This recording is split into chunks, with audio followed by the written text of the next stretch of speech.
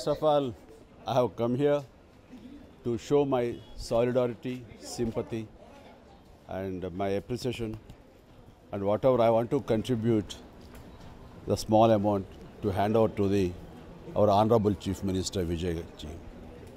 And really, if you talk about Wayanad disaster, it is heartbroken and very horrified incident. And we cannot bring back all the lives who lost, but at least here we are to show our sympathy and concern and support whatever way it will be. And people should come forward. So I urge everyone, please, this is a time where you have to show your humanitarian and come forward and give the moral support.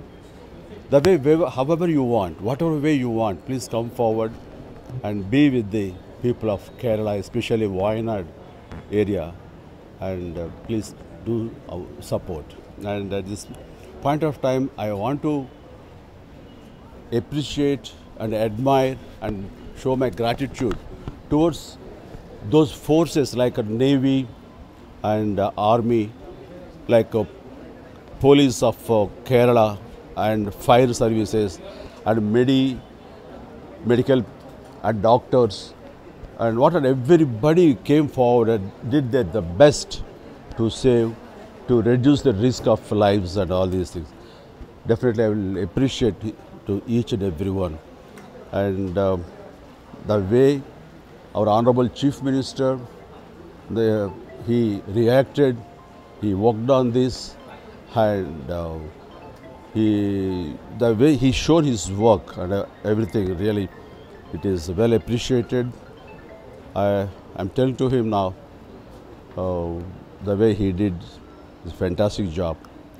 And I heard day after tomorrow, Mr. Modi, our Honorable Prime Minister, is coming, and I will request this Wayanad disaster should be recognized as a national calamity.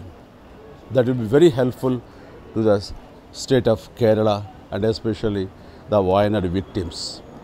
So, and those people who stood behind these people of victims and sufferers, I will appreciate all the sisters and brothers of Kerala.